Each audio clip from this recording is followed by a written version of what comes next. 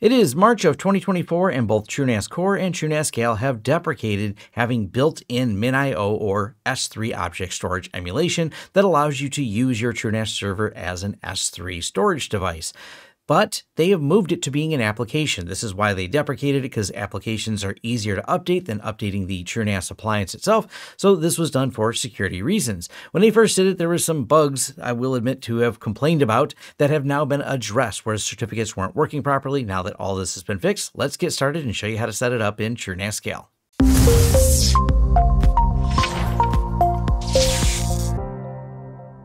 Are you an individual or forward-thinking company looking for expert assistance with network engineering, storage, or virtualization projects? Perhaps you're an internal IT team seeking help to proactively manage, monitor, or secure your systems. We offer comprehensive consulting services tailored to meet your specific project needs. Whether you require fully managed or co-managed IT services, our experienced team is ready to step in and help. We specialize in supporting businesses that need IT administration or IT teams seeking an extra layer of support to enhance their operations. To learn more about any of our services, head over to our website and fill out the Hire Us form at lawrencesystems.com. Let us start crafting the perfect IT solution for you. If you want to show some extra love for our channel, check out our swag store and affiliate links down below that will lead you to discounts and deals for products and services we discuss on this channel. With the ad read out of the way, let's get you back to the content that you really came here for. Now, the first thing I want to talk about is certificates, because we got to go here to credentials and certificates.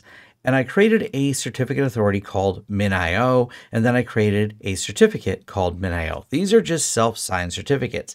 If you wanted to have a signed certificate, there are options here under the Acme DNS. You can use Cloudflare, Route 53, OVH, or your own shell script to do this. Diving in further to this is out of scope, so is a reverse proxy. Those are other options you can have for this, but you can put certificates in here. I'm simply going to go the self-signed certificate route. And as I said, it's as simple as adding the authority, follow the questions, and then go ahead and add the certificate here. You can just use the TrueNAS default certificate. That is an option. I just prefer to have a dedicated certificate for the Minio. Next, we want to go over to our data sets, and I'm going to create it here on this particular pool called SSDC. So let's go ahead and add a data set. We're going to call that dataset Minio YouTube demo. I'll just give it the same comment. We'll leave everything here at default and then scroll down here. We want to change the share type to application.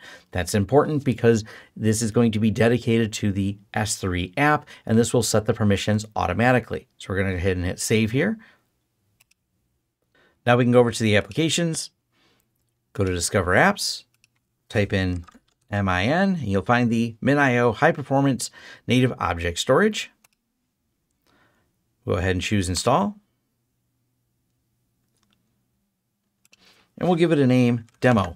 You can have more than one. So if you wanted this dedicated to the first demo and call it Demo 1, another demo and call it Demo 2, or maybe more aptly calling it something like Synology, you can have an instance provided you don't reuse the ports for each one, but we're just going to call this one Demo because we're only going to do one instance for this demonstration here. We'll scroll down, leave these things all at default. And now we have to set a root password and root user. We'll give it the name bucket list, and we'll use this as our password. Then we're going to scroll down a little further. We're going to leave these at default because it's the only instance I have, but these can be changed to something different you want. And here is our TrueNAS default certificate, but I'm going to choose the Minio certificate. And then we're going to scroll down further. And we're going to enable host path volume. And we're going to choose that particular pool and this Minio YouTube demo as the data set. And we'll scroll down here at the bottom and simply click install. All right, now the application is up to date. We're going to go ahead and click on the web portal and use the credentials that we put in.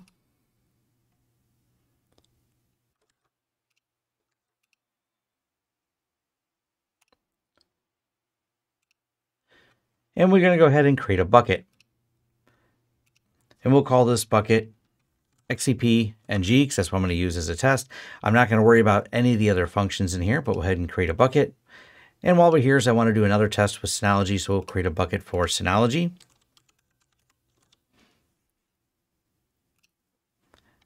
And now we have 2 buckets here. I'm not going to spend a lot of time going through all the functions here because you can find this all in the documentation of Minio and all the extra features you can do. I just wanted to get the basics covered here to get you this far, but you can create specific access keys and get granular with permissions. That's all built in here as well. Now I'm going to go over here to my demo system and just show you that it works. We're going to go ahead and create an Amazon Web Services S3. We'll give it the name S3 YouTube Demo. We'll scroll down here. We got to give it an endpoint. I'm doing this by IP address. So this is the IP address of the TrueNAS server, and /9000 is the port. That's the default port set up for the Minio instance. And we're going to go ahead and allow an unauthorized certificate so we don't get an error. The bucket name we created was XCP-ng. The directory I want this in is just going to be called backups.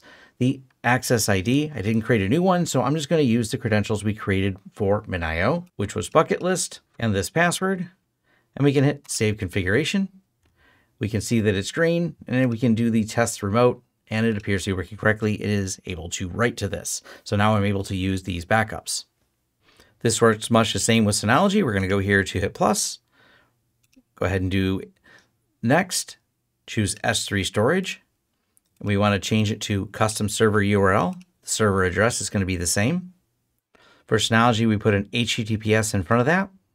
We want to choose version v4. Access key is bucket list. The secret is that same password. And when we hit the pull downs, there's our XCP-ng and Synology buckets. We want to choose the Synology one, and you can call this whatever you want. Go ahead and hit next. And we can choose what we want to back up on this particular system. Give the task a name, next. I like the smart recycle option. Go ahead and hit next, done. Say yes. And you can see now our Synology is backing up. All right, our Synology has successfully done the backup. And we can go back over to Minio and see the reported usage, or we can go to our object browser and see the different objects in this particular bucket. I didn't run a XCP-ng backup, so there's still no objects in there, but this pretty much gives you an idea how you can use this.